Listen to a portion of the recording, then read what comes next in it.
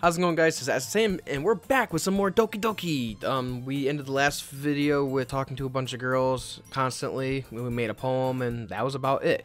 I still don't understand this game. I heard there's a lot of creepy, crazy shit that happens later, so if you know it, please don't spoil it in the comments below. Hopefully we get to it soon.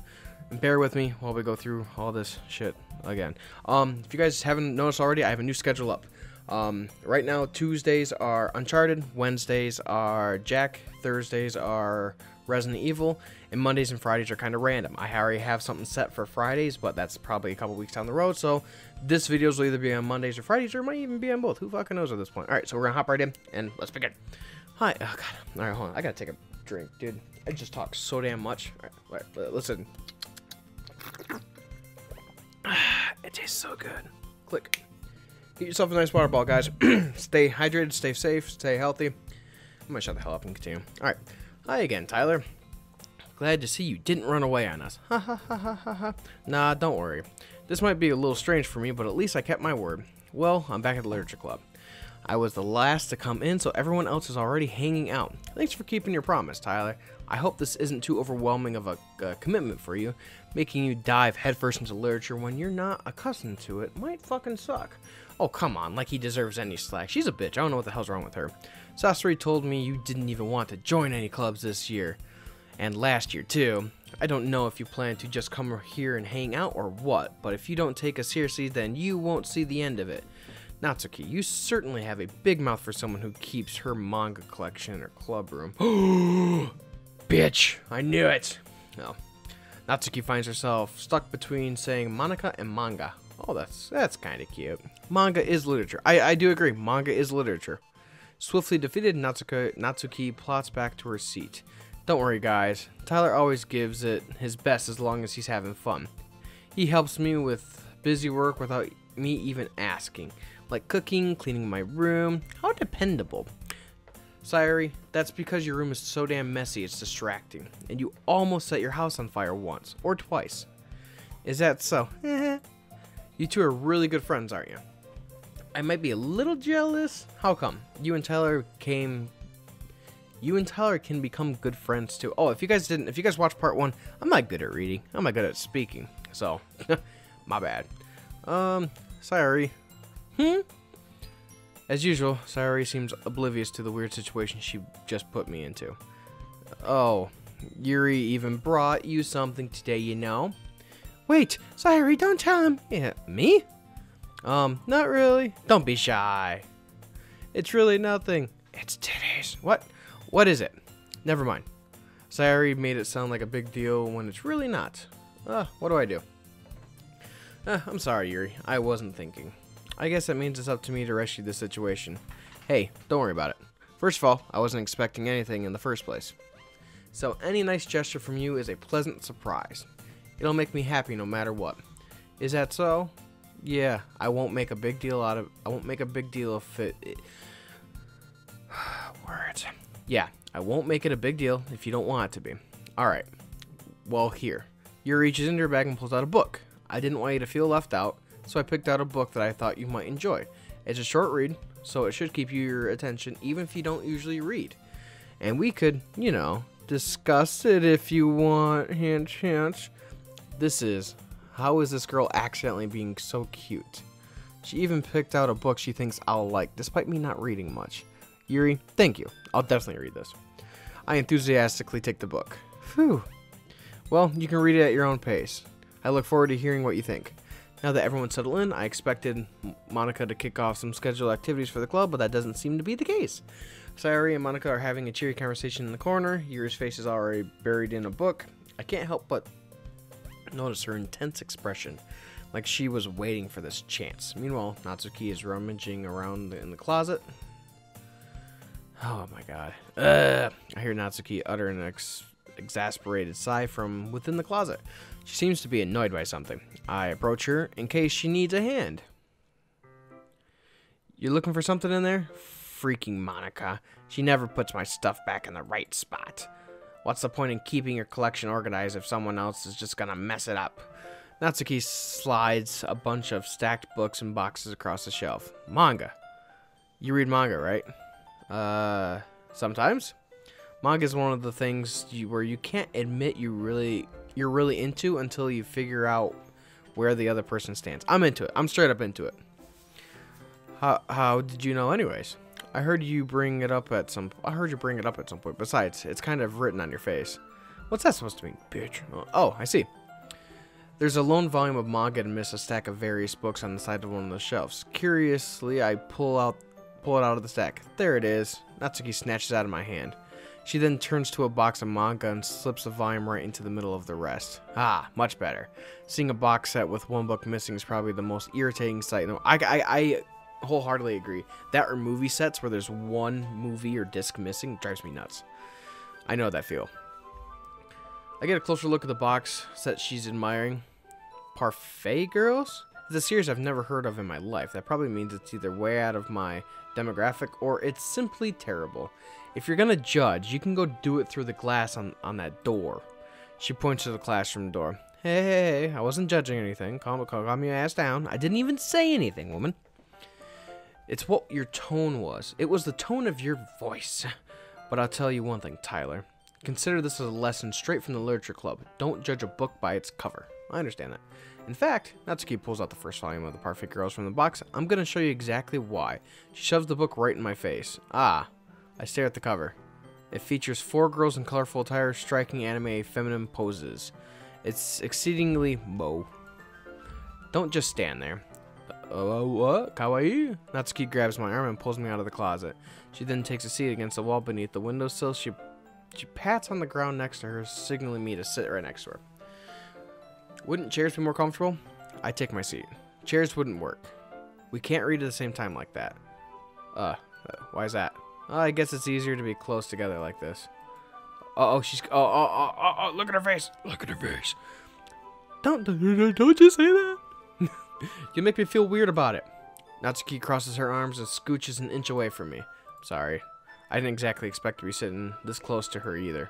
Not that I can say it's partially a bad thing. I open the book. It's only a few seconds before Natsuki once again inches closer, reclaiming the additional space while she hopes I won't notice. I can feel her peeing over my shoulder. Peeing. I look over, she's just squatting, looking at me. I can feel her peering over my shoulder, much more eager to begin reading than I am. Wow, how long has it been since I read the beginning? You don't go back and flip through the older volumes every now and then? Not really. Maybe sometimes after I've already finished the series. Hey, are you paying attention? I am, but nothing's really happening yet, so I can talk at the same time. It looks like there's a bunch of friends in high school. Typically slice of life affair. I kind of grew out of these since it's rare for the writing to be entertaining enough to make up for the lack of plot. So, what should I expect from this? Is there going to be a plot? Well, obviously. You think I would enjoy something that didn't have a plot? I mean, well, I guess I know what you're saying. A lot of the beginning is about simple things, like there's really a fun chapter where they're obsessed with the guy at the ice cream shop, but that just helps you get to know the character.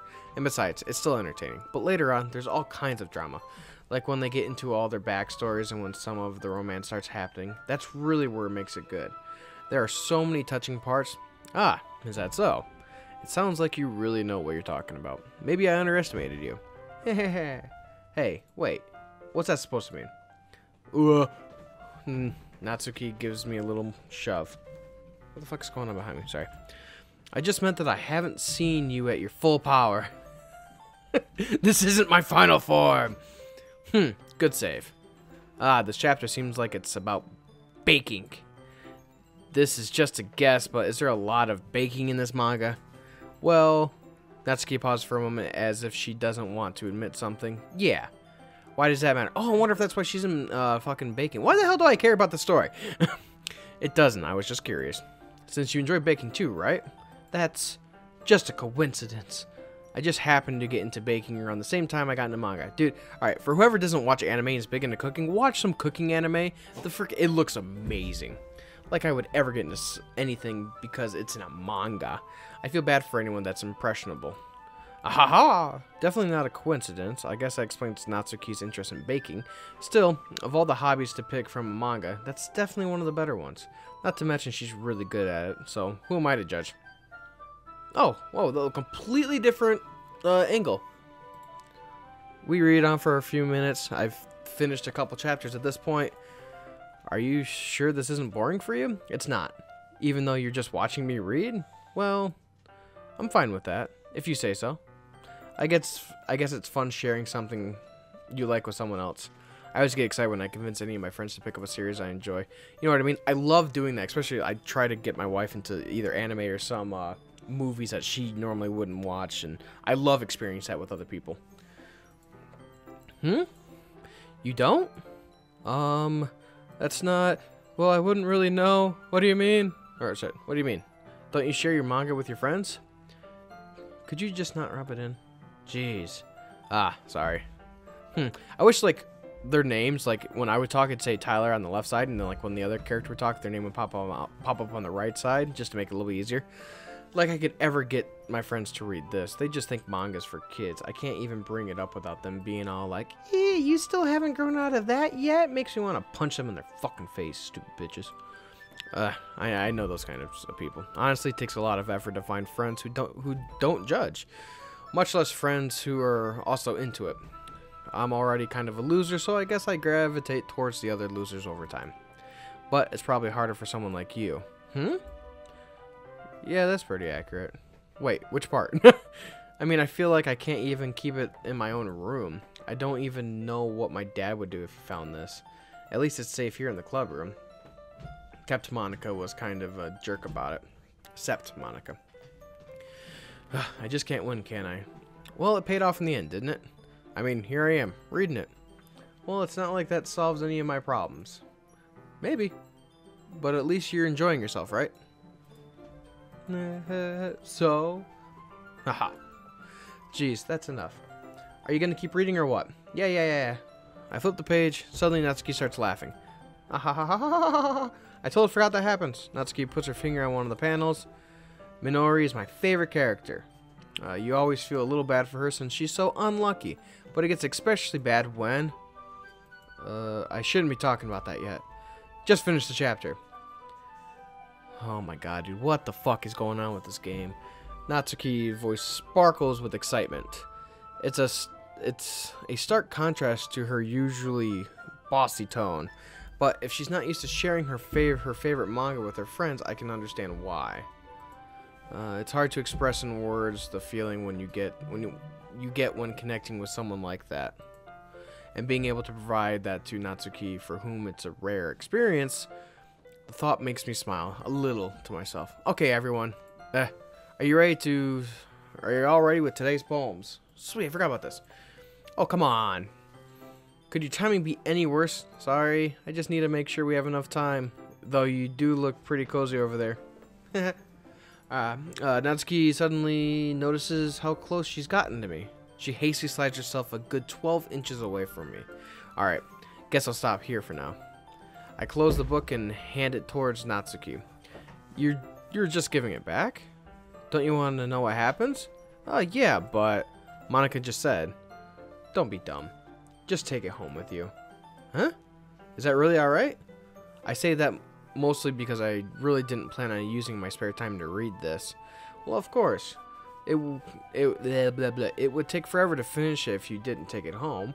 Just finish that one before tomorrow so we can start the next one. And if it gets bent, I'll kill you. By tomorrow? I only got partway through the volume so far. I might fall behind on some shows if I try to get through this, but I suppose that's a necessary sacrifice in exchange for seeing Natsuki's enthusiastic face.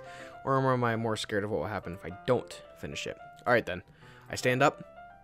I return to where I put my stuff and carefully slip the book into my bag. By the way, did you remember to write a poem last night? Yeah? My relaxation ends. I can't believe I agreed to do something so embarrassing. I couldn't really find much inspiration since I've never really done this before. Well, now that everyone's ready, why don't you find someone to share with? I can't wait! Sayuri and Monica enthusiastically pull out their poems. Sayuri's is on a wrinkled sheet of loose leaf torn from a spiral notebook. On the other hand, Monica wrote hers in a composition notebook. I can already see Monica's pristine handwriting from where I sit. Natsuki and Yuri reluctantly comply as well, reaching into their bags. I do the same myself. Here we go. Here we go, people. Here we fucking go. Who should I show my poem first to? We're gonna go Natsuki, just because we've already connected with her with a manga. I told Natsuki I was interested in her poem yesterday. It's probably only fair I'd share mine with her first. Okay, well, let's start with the things I don't like. First of all, Natsuki rereads my poem. Never mind. I don't feel like giving you my opinion. What? Then what's the point of sharing in the first place? I wrote this when I could have been doing other things. In fact, remember how I said I wanted to read your poems? That's what I had in mind when writing this. I want to help you feel comfortable enough to share yours. Like Monica said.